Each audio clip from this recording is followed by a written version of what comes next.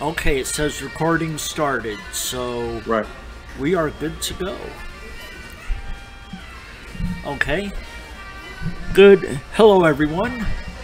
I'm Gordon Mooneyhan, W4EGM, and I'm here with Bill Morine, N2COP. Bill is the Vice Director of the Roanoke Division. I'm Public Information Coordinator for the South Carolina Section. And we're going to talk about the Phil McGann Award. Bill, who was Phil McGann? Hi, Gordon, and good afternoon to you and all those who are watching this video. Phil McGann was a ham who was the first to recognize in the post-World War II era that it was incumbent upon amateur radio to ensure that what amateur radio does is told to the general public and to elected officials. And he formed in the, or he was the person who created really the first public relations position inside ARRL. He was a newspaper reporter himself and saw the need to really expand upon this. And through his efforts and in his memory, ARRL created a permanent public relations committee, which has been in existence since 1992, with the goal that that committee helps set policy for field public information coordinators and public information officers. Okay, and both of us have won the award.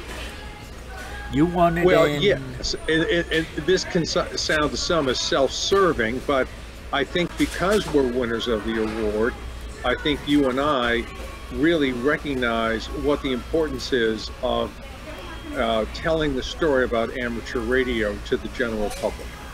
Exactly. You know, we're not bragging about having won the award, but I don't know how you feel about it, but to me it means, yes, we need to tell about amateur radio. We have the desire to tell. You know, there's times when I want to go out and shout, hey, this is what we do. But, you know, I try to and there's a remain calm. need.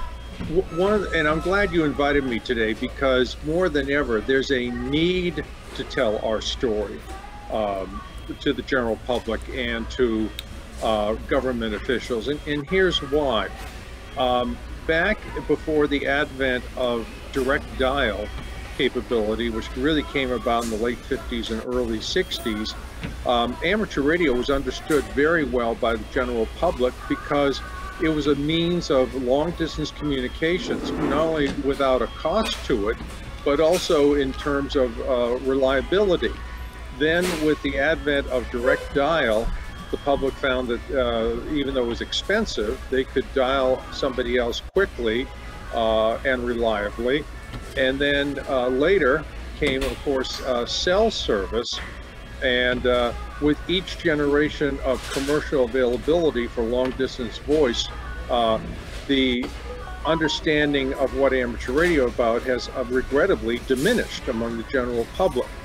And Gordon, it is really key that if we as amateur radio operators wish to see our availability to our craft continue, it's important that we engage these people and educate them as to what it is we do. Let me just toss an interesting analogy out at you, if I may. Amateur radio operators have access to the second largest swath of spectrum in the United States after the federal government. In other words, think of it this way. If you think of a map of the United States, I tell people that amateur radio is like the state of Alaska. It is a huge territory, but without many people in it. Right now, as we speak, there's 780,000 federally licensed amateur radio operators. That equates to roughly 2.5% of the American population. So 2.5% of the American population has access to the second largest amount of frequency and spectrum. And you can imagine, as more and more commercial entities do the math, they would say, why is only 750,000 people getting access to this when we can find commercial purposes for it? And we are in continual danger of losing spectrum. So education of the public through what we do is really vital. You're right, it is. Last weekend, 2 weekends ago, I was a volunteer at Sandblast Rally, an off-road car race over in Cheraw, South Carolina. Amateur operators operated for 12 hours. 55 of us came together to make the communications for that event possible. There was a fire in one of the cars. Cell service was sporadic at best. You could move 5 feet and not have a signal. And it was thanks to ham operators that emergency service was able to get there, put the fire out, and prevent it from becoming a major catastrophe. As it was, just the driver's ego got damaged. You know, we saved a woods fire. And, you know, what we do, we're in the background, so no one knows. And that's what public relations is about. You know, when back in 2018, when you presented the award to me, it was almost a sense of vindication. And vindication may be too strong a word, but I can remember being at club meetings, talking about what I was doing, and in the back of the room, eyes were rolling. Like, you know, whoopee, you know, what's this guy do with ham radio? And, you know, receiving the award was kind of a vindication to me. It made me realize, and I think made a lot of club members realize, that yes, public relations is important. Well, it is, and in this day and age, you and I can cite stories that have not necessarily been told to the public. And let's talk about another public safety event, and this took place in 2021 at a race in Texas where amateur radio was supplying communications. Apparently a truck was caught on a set of railroad tracks with a train approaching with no cell signal, and amateur radio operators alerted the railroad, which in turn was able to stop the train in time to prevent an accident. And then we hear the stories occasionally about hikers who get lost and where there's no cell service in the countryside, and amateur radio is available to do it. So in the realm of public safety, there's no question as to the value added we bring, not to mention wide-scale disasters such as hurricanes, tornadoes, and wildfires. But the other aspect too, Gordon, is that while a lot of people's older memory may look at amateur radio for its long-distance capabilities, as I mentioned several decades ago, today, with the commercial network giving that options there, really our calling is, and where we really need to educate the public, is in the area of public safety, and also in the area of STEM education, science, technology, engineering, and math. With a license, so many people can experiment, and that's something that we don't showcase enough.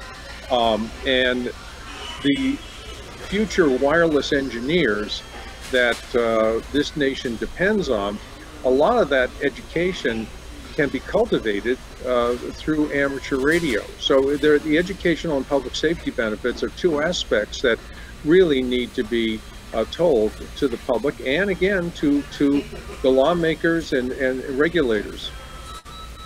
You're right. You know, if it wasn't for amateur radio, we wouldn't have these cell phones now, because the amateur radio engineers developed the original technology to put a computer in the palm of your hand. And, you're absolutely right. I tell people all the time that if I'm speaking in the general public, I'll say, does anybody own a two-way radio? Nobody puts their hand up. I go, anybody have a cell phone? And of course, people immediately put their hands up. I said, well, your cell phone is a two-way radio. Yeah. Matter of fact, if I recall correctly, amateur radio operators pioneered the technology that eventually made cell phones possible. Well, it's so much of the, when you think about it, repeater technology, which has been around since the late 50s and 60s, is really a more primitive version of today's cell network. Yeah, that's what I was alluding to, but I wasn't quite sure, so I didn't want to say, but I knew that you would know. Well, I never want to say that all communications technologies are invented by hands.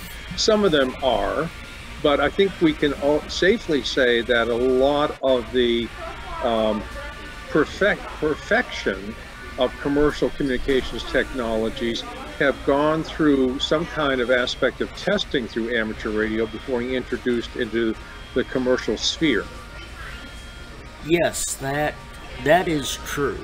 You know, it's just so amazing. Before I became a ham, yeah, I kind of knew, but once I got the license, then I really began to understand how this hobby has affected the technology of our country. The first transatlantic wireless television broadcast, and I'm going by memory on this, correct me if I'm wrong, 1928, and it was between two amateur radio operators. How did I do? That one, I'm not quite as up on that one, but there's been roughly, if you look at the last 100 plus years of wireless communications, there seems to be anywhere from a 10 to 20 year advanced use of technologies by amateur radio before there is widespread commercial introduction of those same technologies. And that there's just a pattern there. I mean, for example, you can look at Reginald Fessenden with his first use of AM in 1903, and then the first commercial AM radio applications in 1920, 17 years later. Same with FM with Major Armstrong. He started to, I think it finally came into the mode we know today somewhere in the mid-1930s, and the major rollout of FM broadcasting came after World War II. So technologies that we're playing with today on the state-of-the-art technologies in amateur radio, the public will be enjoying 10 to 20 years from now. And we are a laboratory, and an important laboratory to both the United States and to the world. And there's always the danger that if you take away spectrum, you can inadvertently cut off a source of opportunity for looking. Let me share an example with you. I had a very delightful meeting a couple of years ago with the students who make up the Amateur Radio Club at West Virginia University in Morgantown, West Virginia. I was talking with the president of the club, and he said, we have 27 members. I go, that's fantastic. Are you guys active in contesting? No. Are you active on like 2-meter FM? Well, we have a repeater at the school, but not many people talk on it. I go, well, if you're an active club and you're not active in contesting or DXing or FM, what is it that you people are doing? And he said, most of us are using amateur radio for experimentation for control of drones, especially, he said, in West Virginia, they are experimenting with the use of drones for future agricultural applications, and in mining. He said it's easier to send a drone down into mines than it is necessarily to send a human. And when you think about that, that's a very novel approach. Now, there are electrical engineers that are working on technologies that are going to benefit mankind down the road.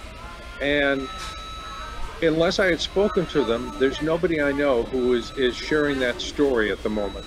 And there are dozens and dozens of stories like this that are not being told to the public.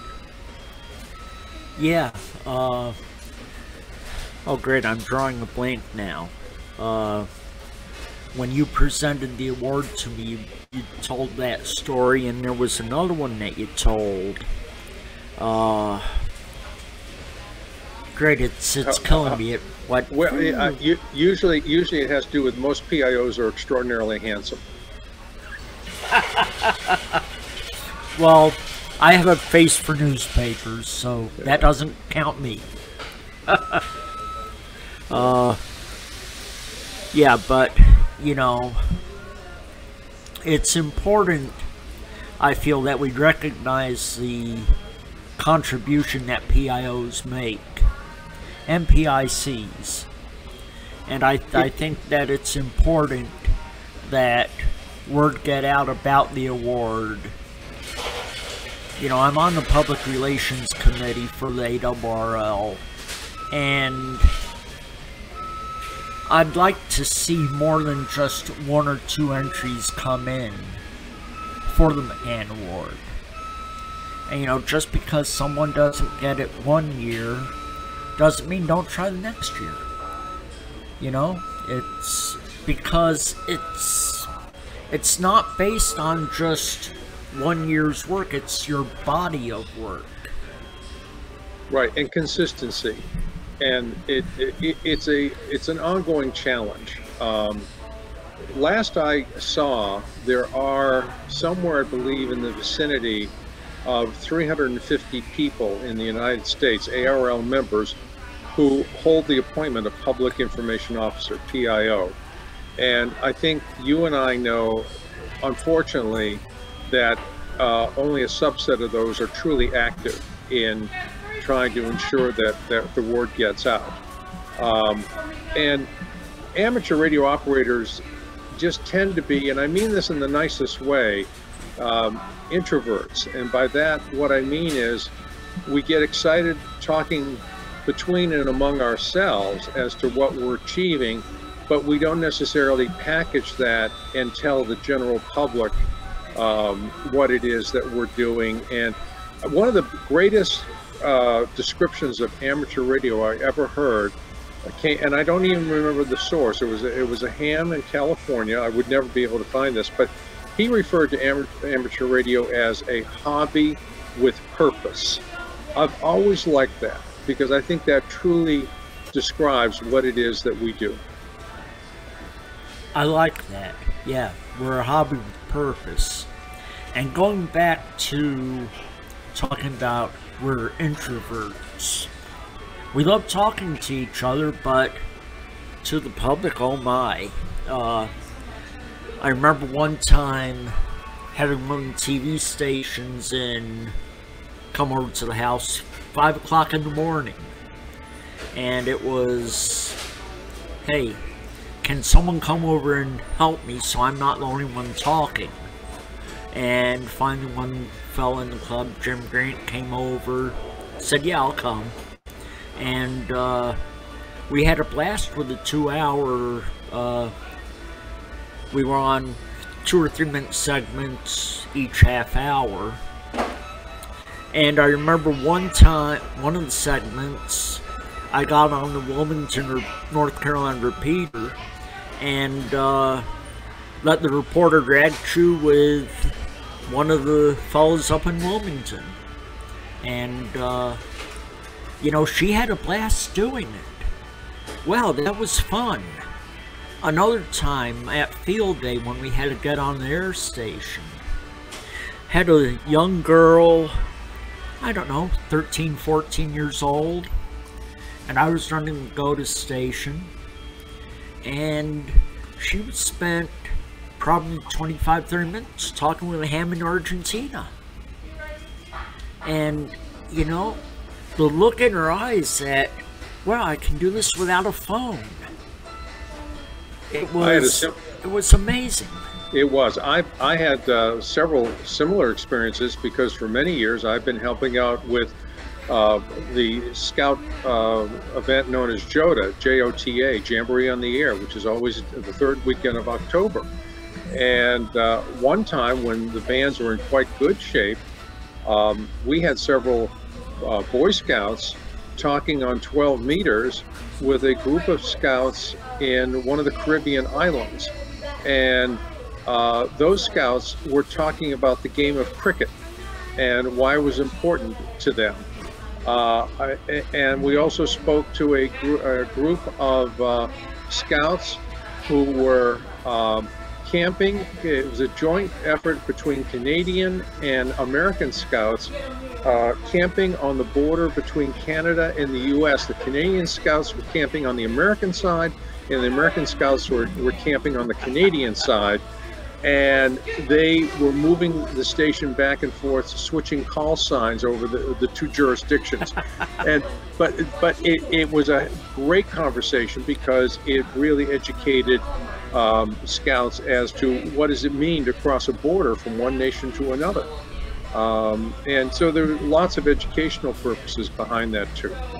Yes, you know, going back to STEM.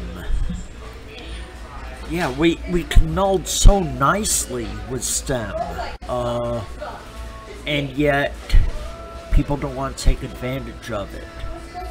And well, there's lots of reasons. I feel badly for educators today because many of them are under the gun to, particularly in the current and post-pandemic era, of trying to reach curriculum goals and not really having a lot of latitude for the flexibility of introducing something outside the lesson plan, including something like amateur radio.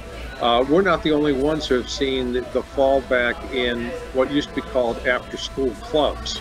There are a lot of entities. If it isn't sports, there's not a lot going on afterwards, and that's hard to find youth engagement in that realm. But I hope that in the years ahead, and ARRL is working on this now, is looking at a way to inject amateur radio applications into science curriculum, not only in public schools, but also for those who are homeschooled, which is actually a very large market segment. Yeah, you know, you talk about schooling. I was terrible at math. Algebra drove me absolutely crazy because I could see no practical use for it. If there had been an amateur radio club, then hey, yeah, it makes sense, it comes together. But absolutely, you know, anybody who's ever calculated how to build a simple dipole antenna has been using algebra. Yeah, you know, and you know, but you know, a lot of problems with schooling is you don't realize the practical aspects of it, and that needs to change, but that's a whole nother subject. That is, and it gets back to youth is wasted on the young. Yes, yeah. The other thing I really want to bring up, Gordon, if I may, is there's a trend underway which I don't think is healthy in terms of public relations and amateur radio. And it is social media. And what I mean by that is social media has the potential to be an absolutely game-changing technology in public relations for amateur radio. But I'm afraid so many of our amateur radio brethren are limiting themselves. And what I mean by that is it's very easy to do a amateur radio post, but have that post really be confined among ourselves with no real invitation or stimulus to have people outside of amateur radio learn what we're doing. So I am constantly running into amateur radio operators who take great pride in things that they've posted, and they are meritorious things that they're posted. But the only people who are engaging them are fellow amateur radio operators, and with no side benefit going to those. And so I'm on a personal campaign now that our public information officers should really have a two-pronged approach to amateur radio. Social media, but expand your sphere of social media to local newspapers, particularly Twitter is excellent for that, and to government officials, particularly elected government officials, so they know what you're doing. And the second is, so many people, unfortunately, have given up on traditional media, meaning newspapers, broadcast television news, and broadcast radio. And you know, and I know, Gordon, that when it comes time for public officials, be they local public officials, state public officials, or federal public officials, when they are looking for a media citation to bolster something that they want to support, they don't look at the number of hits on social media. They will show or display an article in a newspaper or a video clip from a recognized television news source. And I am constantly reminding public information officers that it's important that traditional media be included in the influence that you're trying to cater. So many times, Gordon, I hear about amateur radio operators who go to their local zoning or planning department to get an antenna permit, and these are permits that would normally be permitted, and the people to whom they're applying have no idea what is amateur radio, and sometimes are inclined to deny a building permit because they have no knowledge of what that is. And when asked, can you give me an example of what it is that you do? There are no citations to which the applicant can point and say, this is what we do. This is why we are a corps of citizens that can help. And that's why it's important to remain vigilant in the area of public relations. Yeah, you know, during hurricanes, living along the coast, I'm at Channel 13 here in Myrtle Beach. You know, I earn my keep there, monitor what's going on, and, you know, work that very fine line of not news gathering, but providing information as it becomes available. Right. And, yeah, you know, today, so many of the PIOs think Twitter, Facebook, Instagram, but the politicians, they look at the 5 o'clock news. And their staff, not the politicians also, but the staff. Yeah. Looks for elements there. Let me give you a great example of things that help.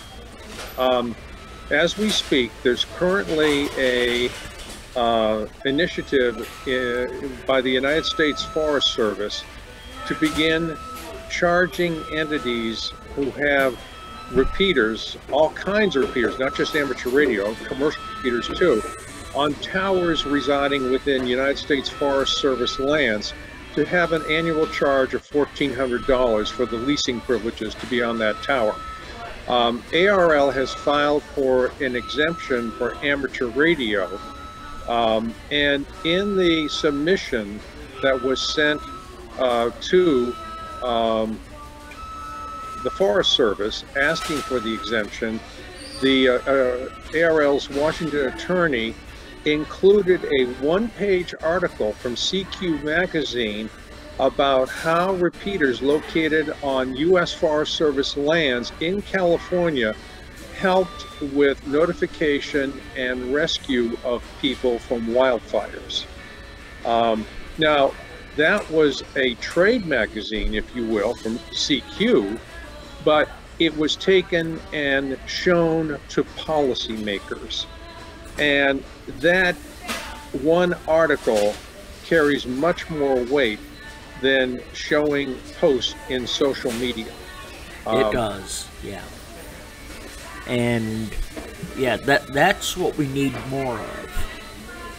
And you know, I don't want to be preaching to the choir, but you know, social media is fine, but don't forget the radio and TV stations locally, because people don't do social media while they're driving to work. They got the radio station on, more than likely. Yes, or the other is that so many radio stations these days also stream, but people are streaming them in their cars as they drive. So Yeah. don't forget that radio is a very versatile tool. It's not only terrestrial broadcasting, it's also streaming. But the point is, it's a bona fide news outlet, and it's one that can be cited when looking to promote ideas behind amateur radio. Yeah. You know, I'm looking at the clock. We've done about 40 minutes or so. Anything else you want to add? Yes, one final thing as to why education via public relations is so important. The composition of both the FCC itself and state and local policymaking staffs has changed dramatically in the last decade. People who were innately aware of what amateur radio is, now we're encountering staff people who are younger age, who may have never been exposed to amateur radio. And to our dismay in many ways, this includes people in Washington who have some kind of jurisdiction or regulation over amateur radio, and they don't know what it is. All the more, as astounding as that remark is, it just underscores the need for ongoing, continual public relations outreach if we wish to retain the spectrum that we have and to restore the respect that was once there for amateur radio. Yeah, if I recall correctly, the person at the FCC who's in charge of amateur radio is a no-code tech. There's what I was told, and you know, this is anecdotal, so don't take this as gospel. It needs to be substantiated. However, in the Wireless Telecommunications Bureau, which is the unit inside the FCC which regulates amateur radio, I've been told there's only one licensed amateur radio operator on staff within the WTB, and that one person is a technician class licensee, which is astounding to me, since this is the unit which bestows amateur, extra, and general class licenses. Yes, yes. So it's a new era, and again, remember the analogy I made at the top of this video, and that is that amateur radio is like the state of Alaska. We have access to the second largest amount of spectrum in the United States after the federal government, and yet there's only 780,000 of us, which is roughly 2.5% of the U.S. population. And so there are many commercial entities who would love to get their hands on frequencies that we have. And I hate to make it a defensive gesture, but public relations is education, and the general public and those who regulate us or have the potential to regulate us need that education also. And that reminded me of what I'd lost track of. And that is, when you have your license, you can do anything you want within your privilege of that license, as long as you don't cause interference. Right. Have at it, experiment to your heart's content.